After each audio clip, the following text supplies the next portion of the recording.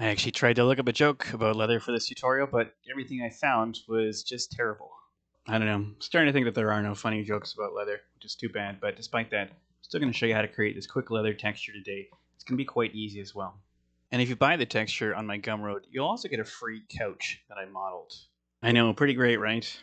Well, I mean, it's not that big of a deal. I'm no different than any other hero, really, so let's not. If you want to call me a hero, that's okay. Speaking of heroes, these people are heroes to me. If you want to be a hero to me too, you can by supporting me on Patreon. It's a pretty low bar if you ask me. You know, small commitment on your part in exchange for hero status. Seems like a good deal. Being a hero also comes with access to all my tutorial blend files, as well as some additional products I've made and I thought were quite cool. Here we are in Blender. This is going to be pretty quick. I'm going to start by putting a bevel modifier on here. So just go to the wrench on the side there, open this up, and you can hit B, and it'll just create a bevel modifier really quick. I'm going to set it to 0.05 and 3, and then W or right click to bring up this context menu and shade smooth. I'm going to change the top right to my 3D viewport, make it a little larger, zoom in, and go into render mode by holding down Z and moving your mouse up there. And then let's change this whole middle area to our shader editor, just so we have more room to work. Hit N to get rid of that shelf on the right. I'm going to change this to cycles, but you could just as easily do this in Eevee. I'm just going to work with cycles. I like the results better generally. I just know how to use it better. And let's also change it to GPU compute if you have the access to that. If you don't worry about it. It just goes faster on my rig with that option selected. I'm going to hit Shift A in the shader editor and hit search, and then start typing coordinate.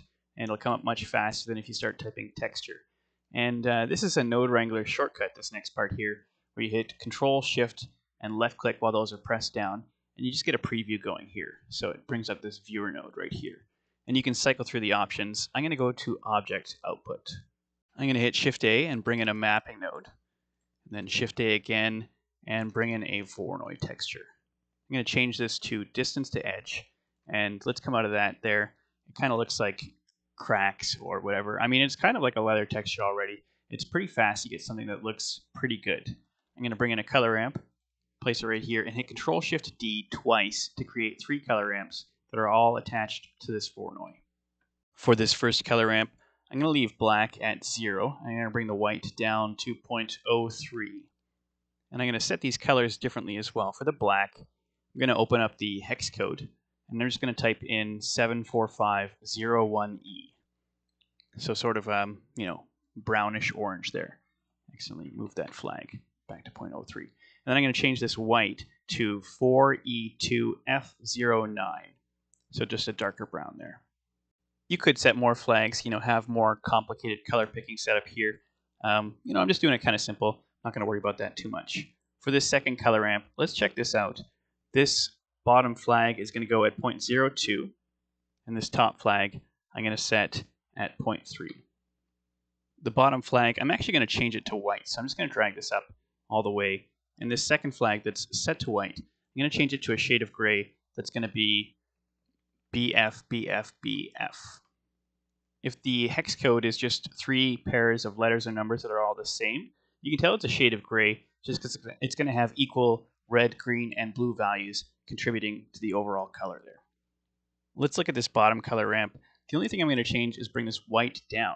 You can see as I do, those lines get a lot less thick. I'm going to bring this down to 0.07. I'm going to hit Shift A and bring in a bump node. And that's going to go right before this principal BSDF, right after this bottom color ramp. This is going to go into the height. And this strength, I'm going to set it a bit lower at 0.2. I think that'll look a bit better. And this top color ramp, I'm going to plug into the base color. Middle color ramp, I'm going to plug into the roughness. And bottom one is going to go into the normal. Now let's take a look at this principled BSDF. You could honestly stop here for most projects, especially if it's not a close-up. But if you are going to get close to this texture, maybe let's do something about this smoothness as well, just so it doesn't stick out quite as much. I'm going to grab this mapping node and hit Control-Shift-D so it remains attached to that object output of the texture coordinate. And let's take a look at this. I'm going to bring in a noise texture, place it here, and hit Control-Shift-D so it duplicates it while leaving it attached. Then I'm going to create a reroute by holding down Shift and right-clicking and dragging this top noise texture. Let's set this to something kind of high at maybe 90. That looks pretty good. We can always adjust it if we want. And I'm going to grab another bump map and run it into the height. So let's just see what this looks like. Looks pretty good. Let's run that into normal here. And it's maybe a little strong. Let's change this to 0.1. And actually, this second noise texture is going to be kind of their controller for how much strength. Sometimes what I do is I mask this out, but I actually thought of a different way to do this. So I'm going to bring in a color ramp and place it right here after that bottom noise texture that's only set to 2. And let's give ourselves a little bit more room to work, actually, so see a bit better what's going on. So I've done this before, where I bring in a mix RGB, I feed this into the top, and then this goes into maybe color 2, and then I set this to white, and then this goes into the height. So let's take a look at that. And then I could bring this white down, and you can kind of see anywhere where the black is, it's going to be this pattern, but everywhere where there's white, which there's a lot of places here now, is going to be smooth still. So you can see that, here's the smooth area here, and if we play with this color ramp, it recedes or encroaches. The problem here is that if I adjust this shade of gray, it kind of goes away because white and black, there's not really a lot of room for shades of gray in this mix RGB. So instead, I'm going to get rid of this mix RGB, bring this bump down here, and feed this color back into the height. And let's feed this color into the strength instead. And I'm going to take this first flag here. Let's go to HSV, hue saturation value. We're going to change this value to 0.1. And this second one, the one that's really strong there, you can see that it's because it's set to 1, which is white. So let's set that at 0.05 instead. Now we've got a bit more subtle variation that doesn't just cut off abruptly. Looks a little bit more natural to me. One last thing we could do too is just kind of vary this Voronoi pattern a little bit with a noise texture. So I'm going to bring in another noise texture, just place it right here, and then bring in a mix RGB and place it right here, and just run vector into color 2. I'm going to change the factor here to something much higher, maybe 0.95, looks pretty good, but I'm also going to adjust this noise as well. So why don't we do this at like 20, and then we'll go maybe 9.8, something like that. The idea is to get a little bit of variation here, just so it looks good. A lot of it is personal preference. The higher this scale, the more jagged the lines appear. But then you also have to put this at an appropriate level. If this is higher, this should be higher as well. For instance, if we set this at 100, that actually isn't too bad. But if we put this at like 9.9 now, no, maybe 9.8, 9.98, that's still too high. So maybe 9.8 there.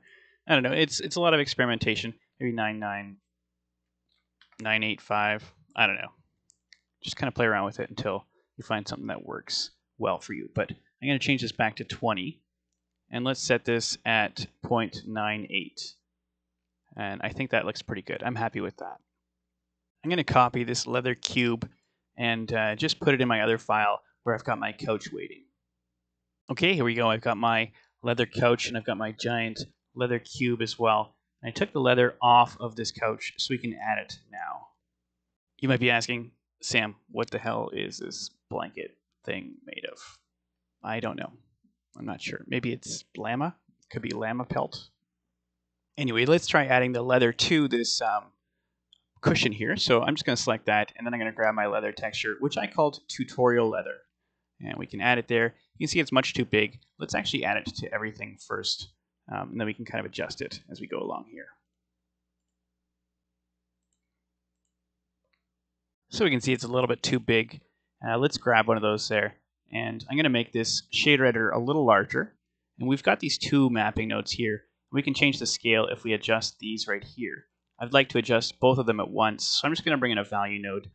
And if I plug this into the scale there, it's going to adjust all three of those values at the same time, which is what I want. So I'm going to go ahead and go back to 1 there. That's the same value we had before. Why don't I go to like 20? Let's see what that looks like.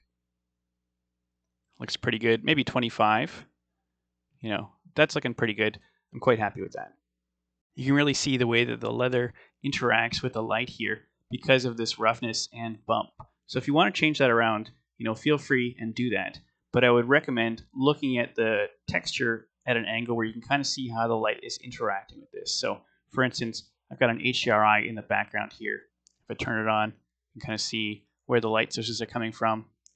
Maybe looking at it with the light source behind the object is a good idea. Let's finish off by talking about why I use this object output right here rather than like generated or UV.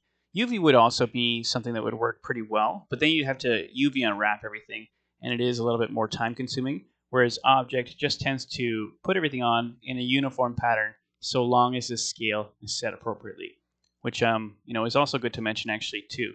Let's say one of these pillows wasn't scaled correctly, like let's say the Z was I don't know, let's say it was like this here, where the Z is larger. You can see it's stretched on the Z axis now. So if that was the case, you'd need to go Control A and apply that scale. Now this isn't what we want, so I'm going to go ahead and undo those changes. But just keep that in mind. If it's not looking right, try applying that scale. The reason I didn't use generated is because when you use generated, it tends to stretch everything based on the bounds of the object. So these cushions, for instance, because they're only so high and they're wide. They're not as high as they are wide. I guess is a better way of saying it. You can see everything stretched horizontally there. So that's because this is like 0 to 1 right here, but this is also 0 to 1 based on the bounds. So you can see it's really stretched along this axis. So there you go. Hope that was helpful for you. Putting a quick leather texture on something can really make it pop, and you can really customize this as well with all the settings I put in there. So hopefully it makes sense to you. If it doesn't, if you're confused, please let me know in the comments. I'll see what I can do to answer any questions you have. Thanks for watching.